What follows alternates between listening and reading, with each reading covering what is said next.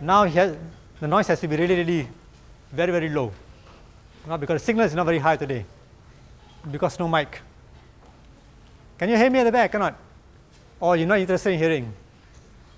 Can you hear me at the back? Okay, I have to believe you. All right, so if you want to hear me, come in front. Right, there's no mic working today. Anyway, all right, so let's continue. All right, so what we're going to do today is to take a look at the types of Ethernet. Right, we saw yesterday, 2 days ago, we were talking about the media access control mechanism, right? And one of it is CSMA-CD. And we said that CSMA-CD, the contention-based, the random access mechanism is basically used by Ethernet networks, right? So the one we're having here in our school, in our labs, are also Ethernet, right? So we're going to take a look at the different types of Ethernet networks. So there is a standard defined, right? So ISO, International Standard Organization, has given a classification to it, 802.3, right? So this is the specification number given. It was created in 1976. It uses the CSMA-CD protocol, right? We know what it is all about now. So Ethernet functions as the core of it is CSMA-CD, right? And these are the different types of Ethernet which we're going to quickly look through this particular chapter. Right, before we go into the different types of Ethernet, let's take a look at the Ethernet frame. Right? Frame is basically the data packet which is used by Ethernet to transmit information. Right? So it has a number of blocks, and the important ones is basically destination address, source address. Destination address is where the data packet is, who is the recipient. Source is the person who is sending it, the machine who is sending it. In this case, the source address and destination address are basically the MAC address, the physical address, right? Not the IP address. Remember, Ethernet frame is basically works on layer 2. Ethernet or CSMA-CD works on layer 2, right? And then, so basically these are the two addresses for the MAC addresses. So we have the MAC address, destination, source. We also have the type of the length of the data, and then the data itself, and at the back will be the CRC code. Right? Remember CRC? Right? And at the beginning, basically the preamble and the frame delimiter is basically to say that this is the beginning of the Ethernet frame. Right? So containing synchronization, beginning of frame, and all these things. So this is the standard Ethernet frame being used. So no matter which type of Ethernet do you use, whether it's one of these, they all have the same format, the same packet to transmit the data. Right? The difference will be in terms of the content, in terms of the information you put. So again, I think he's mentioned here also that it's not mentioned here. All right, the minimum Ethernet frame is 64 bytes, right? The total of it is, and then the maximum you can go up to about 1,500 bytes, right? And so the destination address is 6 bytes, source address 6 bytes, the length is 2 bytes, CRC is 4 bytes. So the remaining is basically 46 bytes for the data. So in other words, the minimum amount of data you can send Ethernet frame is 46 bytes.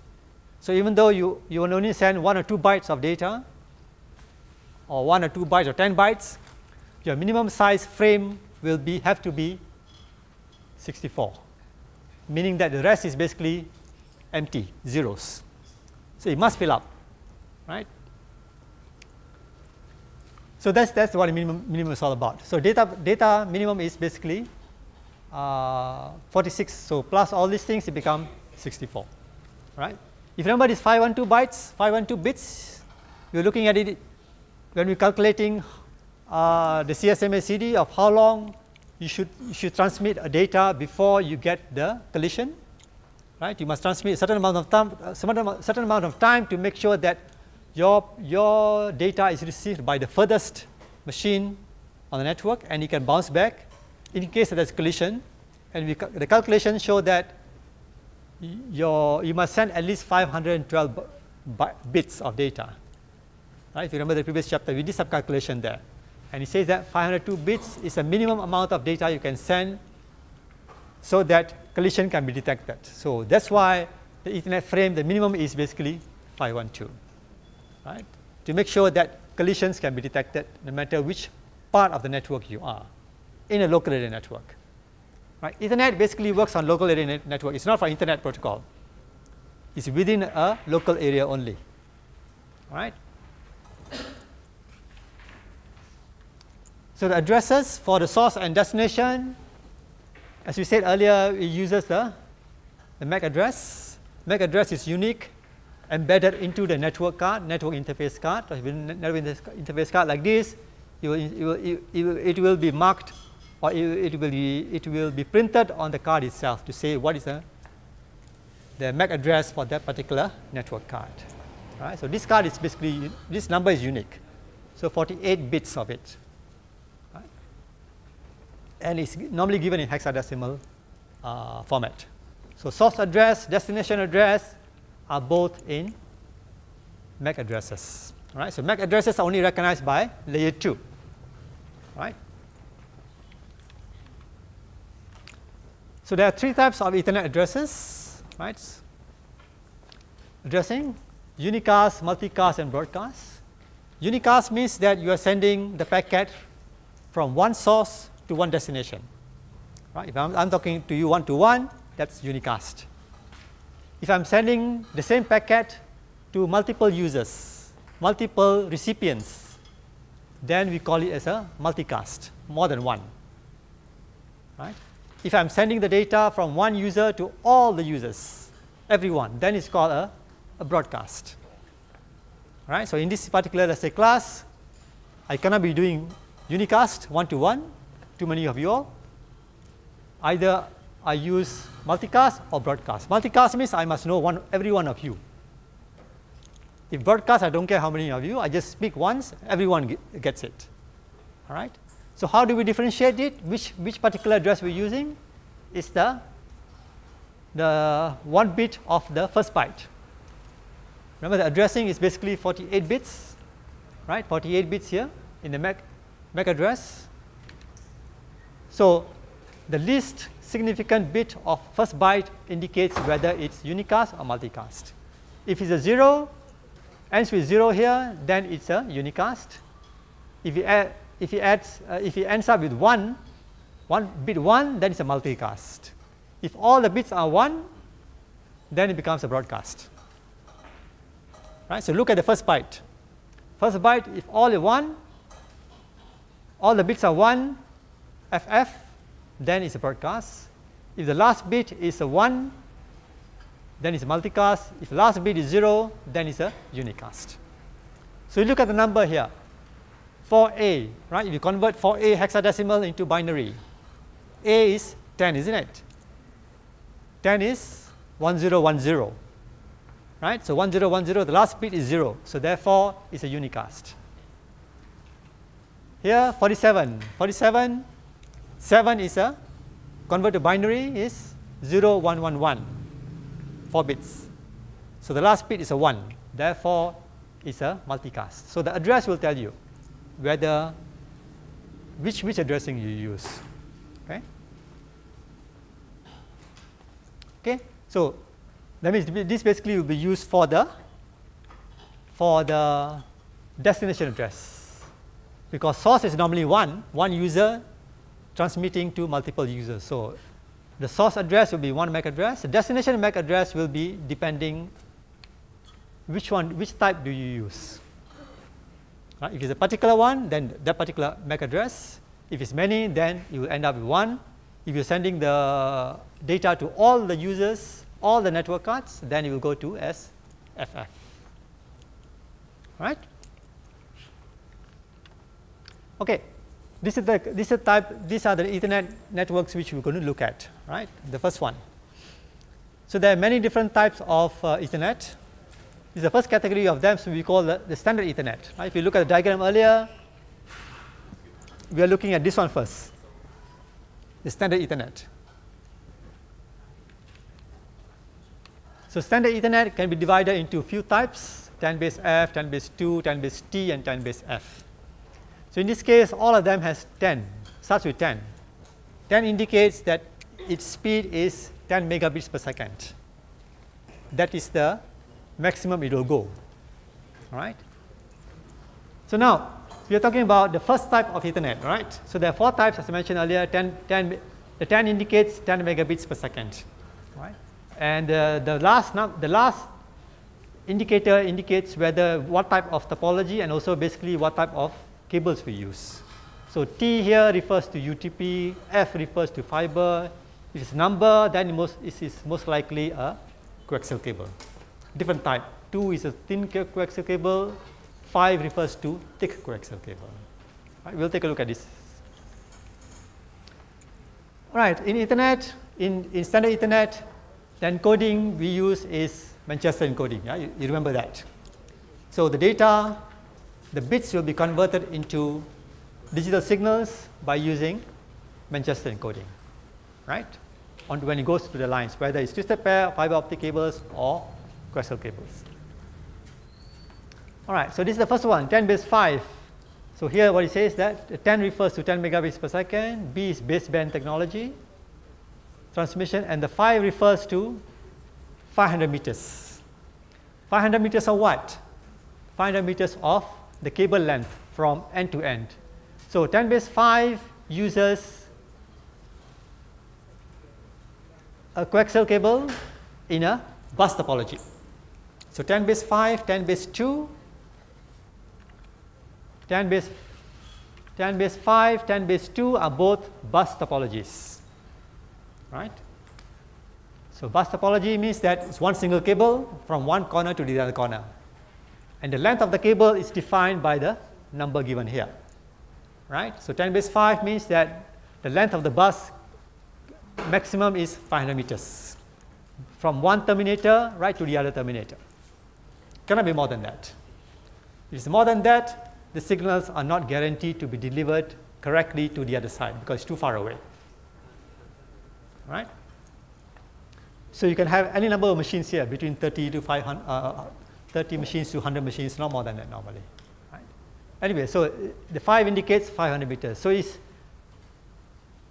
is a thick coaxial cable used, and then the connectors are basically the same. This is your end terminator, right? Similar ones, and the transceiver is the one which connects the cable to the machine. So it looks something like this. Right? Doesn't matter. Then the 10 base 2 is also bus topology, right? The difference is now that the length is less, it's 2. It means that maximum is about 200 meters, or to be exact, it's actually 185 meters between one end of the cable to the other end of the single cable, the bus topology, right? So in this case, the coaxial cable is a different version, which is a thinner cable. And we saw that last time when you look at cables, the thicker the cable, the better it is. It can transmit signals further, right? It has less attenuation. It loses signal strength less compared to a thinner cable. Right? So thicker cable can go longer because it does not lose strength easily. So therefore, 10 base 2, so thin Ethernet basically uses thin coaxial cable, only can last about 185 meters. If you use a thick coaxial cable, it can go about 500 meters. Right? So that's the difference. Otherwise, they're more or less the same. The connectors are a bit different, the terminators are a bit different because the cable is different, right? That's all. Right? So this one looks a bit different, this looks a bit different, but otherwise, the principle is the same, right? 10 base T, again, the first two parts is the same, 10 megabits per second, baseband, and the T refers to here the usage of twisted pair cables. Now, if you remember last time when we say twisted pair cables, they are normally associated with star topology, right? So therefore, 10 base T is a star topology LAN. So if you star topology, means that you need a central device, which must be either a hub or a switch.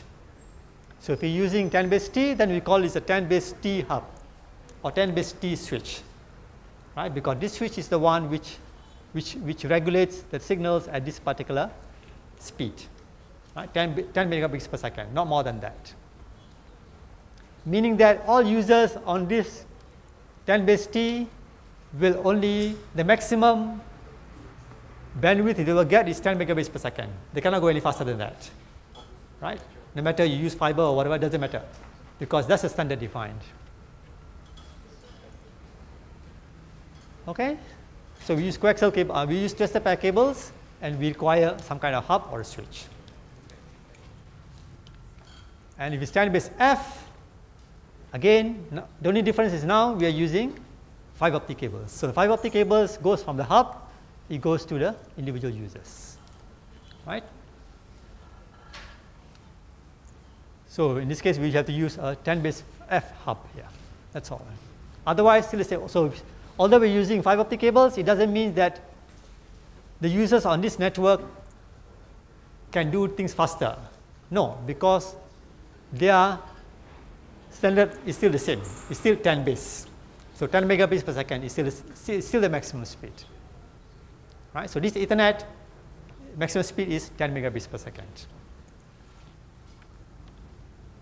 So this summarizes it, right? The three types: 10 base 5, 10 base 2, 10 base T, and 10 base F. Right? All of them uses Manchester encoding, and this gives you a difference, right? So if it's 10 base T, it goes about 100 meters.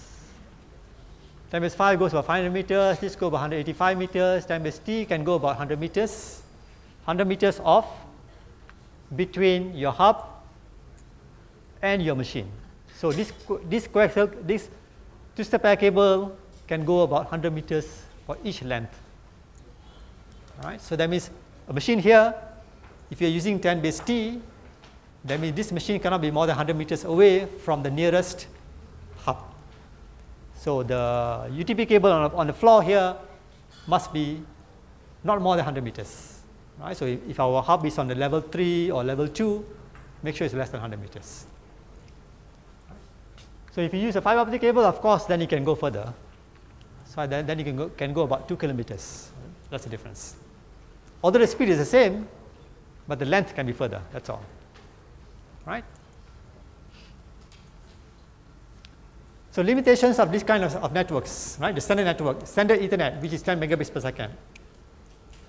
The limitation is that only one station can transmit at a time. Remember CSMA-CD, right? One station transmitting, the other has to wait until the line becomes clear, right? Until there's nobody else transmitting. So this half duplex, right, means you can either send or receive, not both at the same time. If you're sending, then you cannot receive, right? Or you're just receiving. The bandwidth is shared, right? Because when one user transmits, everybody gets the data, right? Just like the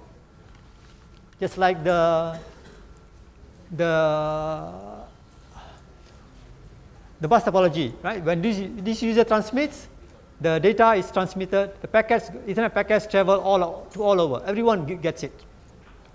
So although only one transmitting, everyone is actually passively listening to it. So they cannot transmit now because somebody else is transmitting.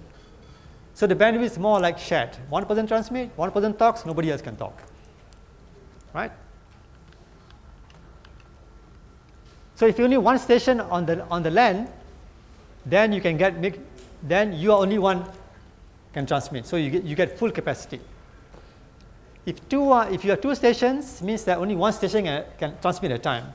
So when you are transmitting, the other cannot transmit, right? So if you on average, so it becomes like, so the effective bandwidth will be like 10 divided by the number of stations. So in this case 2, so you get 5 megabits per station effective bandwidth on average. Because sometimes you can transmit, sometimes you cannot transmit because somebody else is transmitting, right?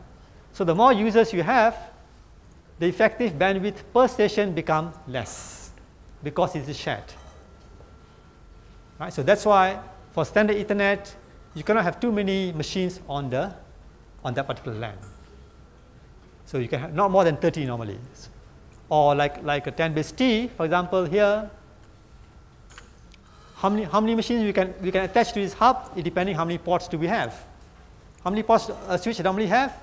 8, 16, at the most 32, not more than that. Right? So a LAN local area network we're using switch or a hub in 10 base T cannot go more than 32 machines. You can put more, then it becomes the problem is this: the more machines you have, the effective bandwidth will be even less. Right? Then you always congestion. You want to transmit something, you cannot get. Transmit something, you cannot get, because many people will be trying to transmit at the same time. The more people there are, the more chances are somebody else is using it. All right?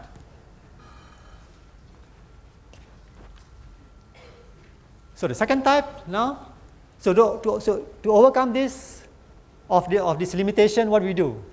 So instead of, so if this is a standard case, we have 12 machines on 12 PCs on one LAN. In this case, it's a bus topology, right? So the shared bandwidth will be divided by 12, right? So one way to do is that we segment or we divide the LAN into two parts. Right? We put a bridge in there.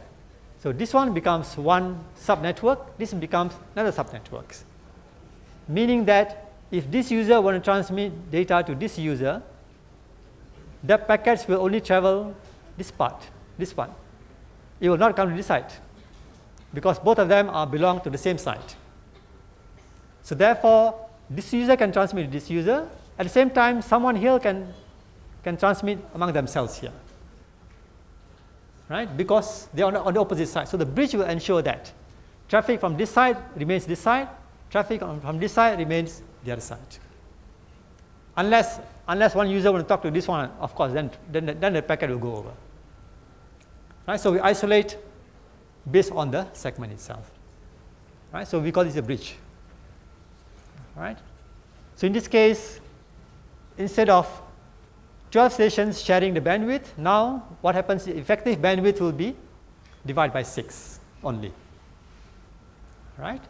So slight improvement from 12 just now. Right? So the more bridge you put, if you can put more bridges, so one bridge can have now 2 segments, you can have the same bridge with 4 segments, right? Meaning that each segment will have, say, 4 users. 4 users, 4 users, 4 users, 4 users. Or 3, 3, 3, 3. All right?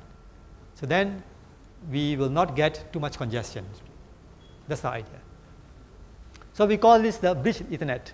Bridge Ethernet means it's basically Ethernet, but there's a bridge in between. Right?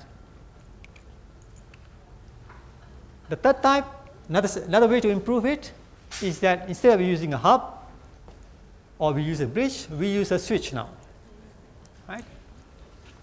So in this, what happens is that in a switch basically is that switch means that each connection is already bridged, meaning that you have exclusive right to use. When you are transmitting, it does not disturb anybody else.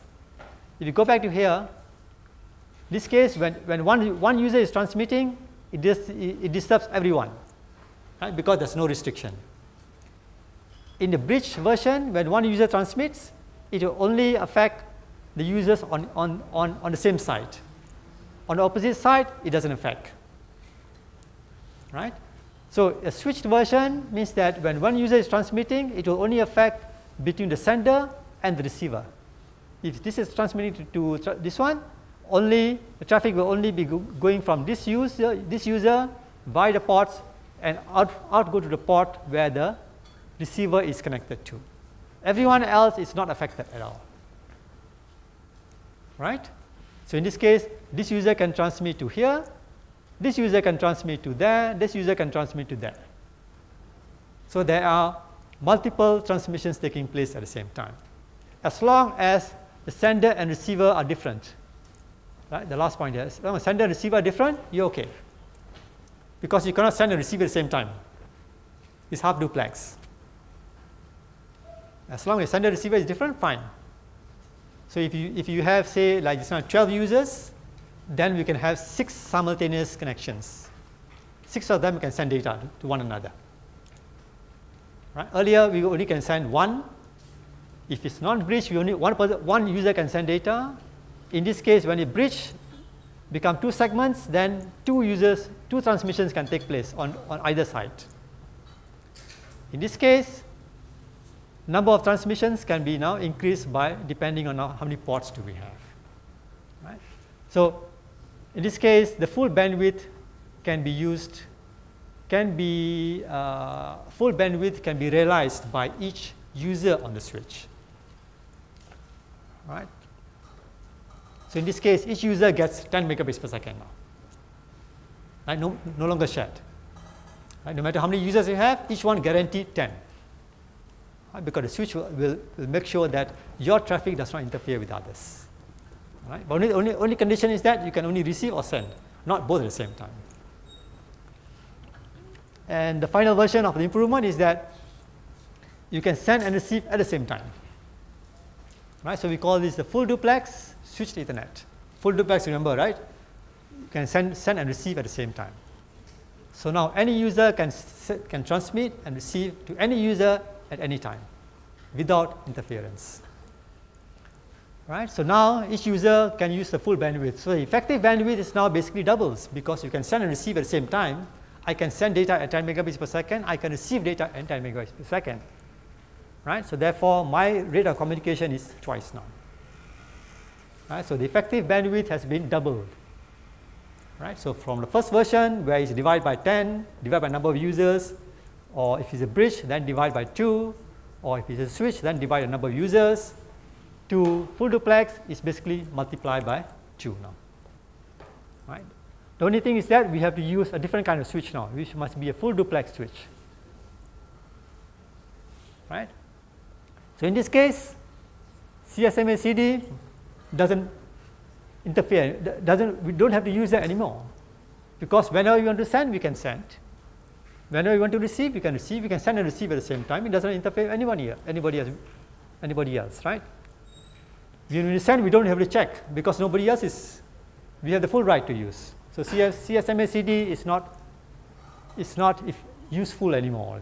It's not required, in other words. So full duplex switch network Ethernet does not require the services of CSMA CD.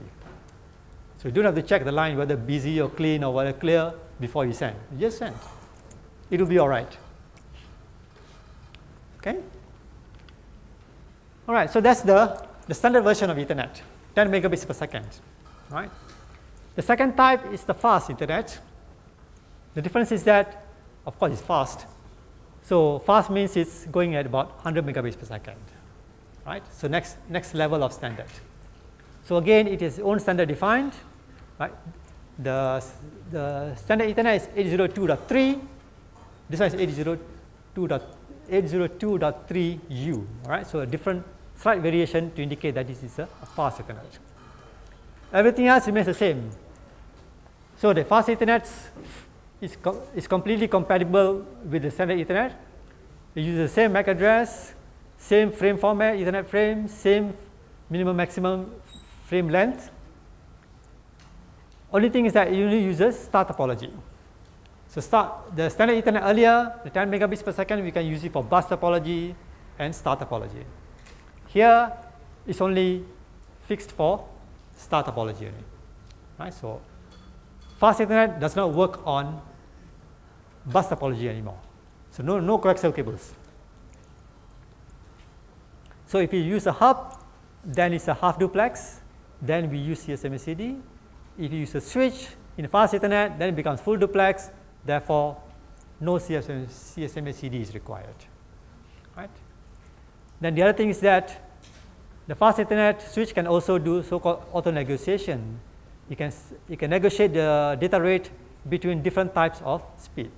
So you can have a fast Ethernet switch running at 10 megabits per second, but your station is, some machines are running at the old one, 10 megabits per second, or some are new one, 100. Right? So what the switch can do, it can regulate the traffic. If your network card is 10 megabits per second, the old one, it will send you data at 10 megabits per second. If your network card is a new one, fast Ethernet, then you will communicate at fast Ethernet speed. Right? So both can be mixed. Right? That's what I mean by this. Allow stations with different speeds to communicate. Okay. So fast Ethernet uses two topologies, either point-to-point, which is seldom used. Mostly is the one with the star topology. Right? Point-to-point means there's only two machines. You connect with a UTP cable and say this is fast Ethernet. Right? So this is seldom used. So fast Ethernet, again, they have a few types: 100 base TX, 100 base FX, 100 base T4. Now they all start with 100, meaning that the maximum speed you can go is 100 megabits per second. So it starts with 100 means it's a fast Ethernet. Right? Still uses baseband. And then the last part indicates the type. So if it's TX, then it is basically a UTP cables, category 5. If F is a fiber optic cable. If it's a T4, then it uses a category 3 UTP cables. So different types of UTP cables. So again, this is basically the specifications. Maximum length is all 100 meters, right? No difference.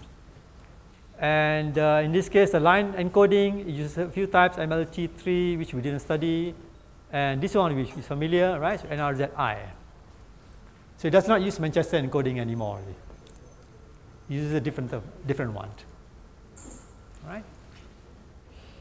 Again, you don't have to memorize all these things, but at least know some things. At least you know the 100 base TX means is fast Ethernet. Right? At least the main ones you know, must be able to know.